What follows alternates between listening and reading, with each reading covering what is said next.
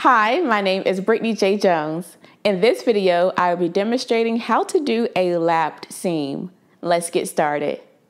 To demonstrate a lapped seam, I will be using these two pieces of fabric here.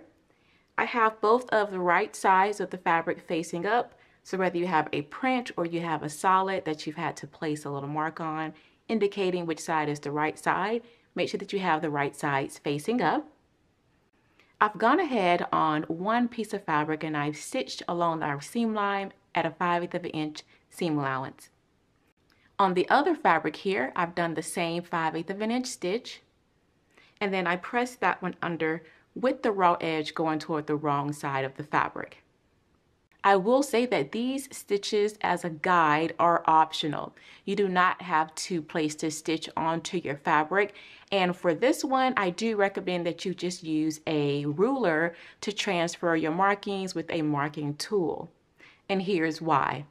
With the right sides facing for the lap seam, you take the piece of fabric that you have pressed under using your 5/8 of an inch seam allowance. You've pressed under the seam allowance and you just lap it right over the other fabric, matching up the seam allowance. And then we will be stitching at a 1/4 of an inch. So if you have this stitch, once it's sewn, you will be able to see it. But just for this demonstration, I placed a stitch here. Again, I recommend just using your ruler and marking out your seam allowance, or you can even just press it. That way you just see where your seam line is. Once you have the folded seam allowance placed over your other seam allowance like so, you can grab some pins to place in this to hold it in place.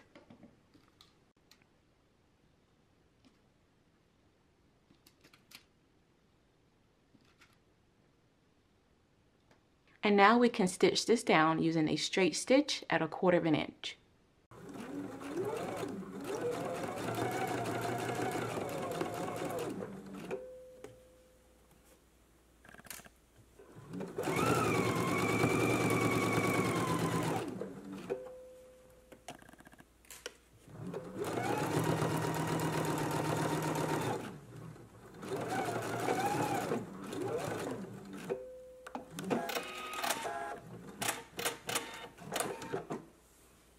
And so here is the final lapped seam.